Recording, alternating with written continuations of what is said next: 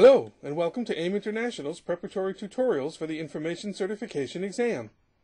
I'm Steve Weissman, Principal Consultant at Holly Group and a certified AIM training instructor in the realm of content process and information management.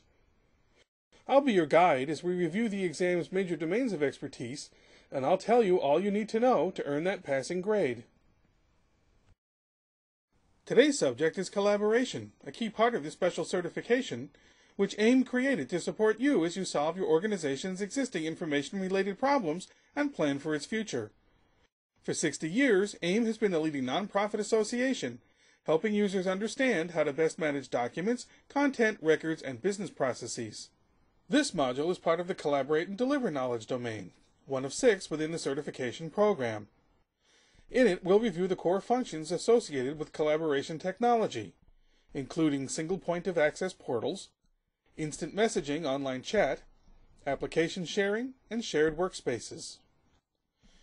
Portals are frameworks for integrating information, people, and processes across organizational boundaries.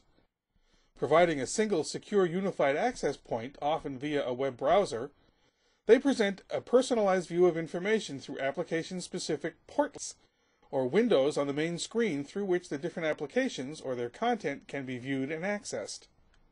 Instant messaging is a real-time, text-based online chatting mechanism like instantaneous email, though the text-based part is routinely now complemented by other means of communication like voice or video, the ability to link to outside resources, and the ability to transfer files. These enhanced capabilities put it firmly on the road to application sharing, which lets the people you're chatting with actually see and interact with the screen you're looking at. One person usually controls the application at a time while the others view it, and in some systems, control can be passed around. There are clear trust and security issues associated with this, of course, so most tools enable the sharing of only designated applications rather than all the ones that are running. For larger groups, and for groups involving participants from outside the organization, centralized server-based spaces are provided either by an in-house solution or an outside service to allow this to happen in a controlled way. Web conferencing takes this a step further by putting sharing on the internet and potentially adding such other capabilities as Q&A sessions and voting, and sometimes the ability to archive and index the proceedings so they can be referenced and leveraged later on.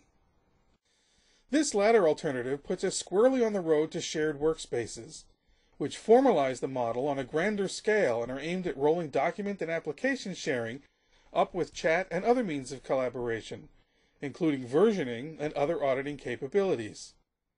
Depending on the offering, they may have more or fewer of these and may be available both for license and on a syndicated basis in the cloud, as they say. Google Docs is a notable example of the latter, EMC Documentum eRoom of the former.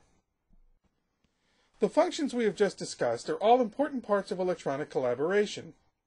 These included single point of access portals, instant messaging, online chat, application sharing, and shared workspaces.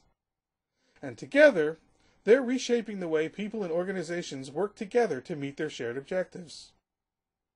Next, you may wish to add social technologies to the conversation and explore what they bring to the collaboration table. The material you have just reviewed is part of a broader program of study that prepares you to take the Information Certification exam. This proctored test consists of 100 multiple-choice questions and is delivered electronically by Prometric. You'll have 2 hours to complete it, and upon passing, you'll earn a professional certification that's valid for 3 years. For more information, please visit www.aim.org/certification. Thank you.